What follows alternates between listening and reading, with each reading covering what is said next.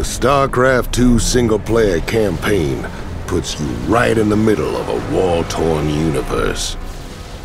Using clever new gameplay mechanics, the game's storyline takes you round all sorts of battlefields, full of heart-pounding combat and impressive cinematics.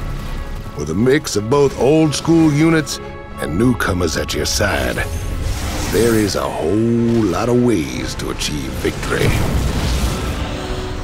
Wings of Liberty, the first chapter of the StarCraft 2 trilogy, continues the story of good old Jimmy Rayner, still looking to be the people's hero after all these years. Now he's a man with nothing to lose, trying like a fool to hide from the ghosts of his past. But fate's got other plans for Rayner, and soon he finds himself heading down the road to revenge, justice, and if he's lucky, maybe a little salvation.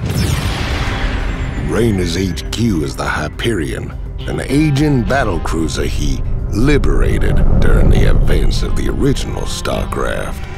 After boarding this hunk of Neo-Steel, you'll meet Jimmy's band of rebels and be able to choose from a wide selection of missions. Now keep in mind that what you do in this campaign carries a lot of weight and can change characters and worlds alike. To get through your missions in one piece, you gotta take advantage of the Hyperion systems to spruce up your army.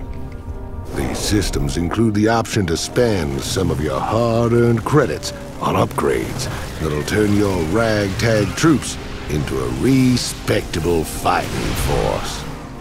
If you play your cards right, you just might get your hands on some stunning Protoss and Zerg tech capable of changing your army in ways you could never imagine. The Hyperion also gives you access to some good old-fashioned hired guns. If you shell out the credits, these battle-hardened mercenaries will join your side. In StarCraft 2, Wings of Liberty, lives throughout this crazy corner of the galaxy are riding on the choices you make. So pick your allies carefully, train your troops as you see fit, and fight for the future of the StarCraft universe.